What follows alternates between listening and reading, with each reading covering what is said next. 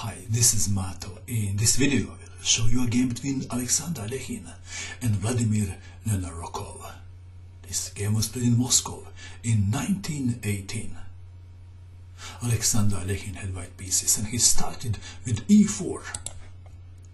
Vladimir Nenarokov played c5, Sicilian defense, knight to f3, knight to c6, d4, c takes on d4, knight takes on d4, and now g6, going for dragon variation. Knight to c3, bishop to g7, bishop to e3, knight to f6, white to move. Alekhine played h4. He was first to try this move. It is aggressive but risky.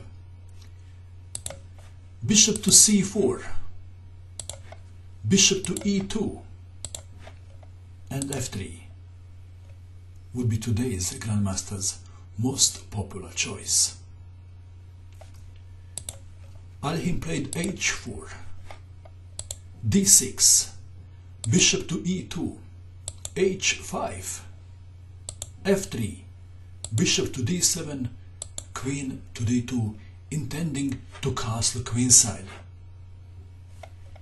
a6, intending b5, and the pawn storm on the queenside.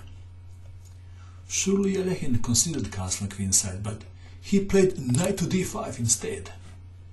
Knight takes knight, pawn takes knight, attacking the knight on c6, knight to e5, c4, rook to c8, rook to c1. Alekhine didn't castle queenside. Black to move. Nenarokov castled kingside. This is a very interesting position. Black castled and white didn't. Alekhine can castle kingside, but I suppose this was too quiet for him. He played very risky, extremely aggressive. g4, burning all the bridges. H takes on g4. White to move, what would you do? Alekhine played f4. If f takes on g4, knight takes on g4, and black is better. f4, knight to f3, bishop takes knight, pawn takes bishop, h5, bishop to g4, h takes on g4, f takes on g4, queen to h2, intending queen to h7 check. Black to move. This is the most critical position of the game from black's point of view. What would you do? Please pause the video and find the best move for black. Yes, for black. How would you defend if you had black pieces? What did you find? Perhaps king to f7 is not a bad move. There is also bishop to h5, which was rejected. This is the best move, rejected because of this move, knight to e6, forking two pieces, but black has in between move, queen to a5 check.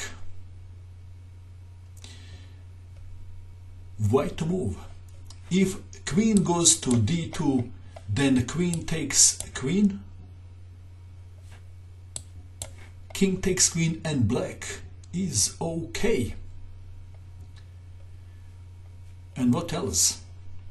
If instead, after check, king goes to f2, then queen takes pawn on a2, knight takes rook, king takes knight, and position favors black.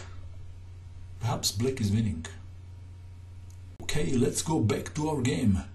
In a panic mode, Vladimir Nenarokov played queen to d7, scared of knight to e6 move. White to move. Queen to h7 check. King to f7. How would you continue in this position if you had white pieces? Alekhine played the best move. Rook to h6, threatening queen takes pawn on g6. Rook to h8, attacking the queen. Queen takes pawn check. King to g8. Knight to e6 check. Bishop takes knight. White played a move and black resigned. The move is...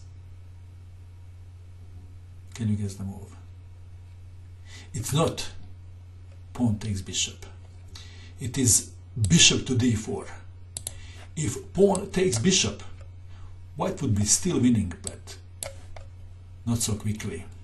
Okay, in the game we have bishop to d4 and Vladimir Nenarokov resigned. There is no sensible way to defend black king. What do you think of this game? And that is all. I hope that you enjoyed watching this video. I wish you good luck with your chess, and bye for now.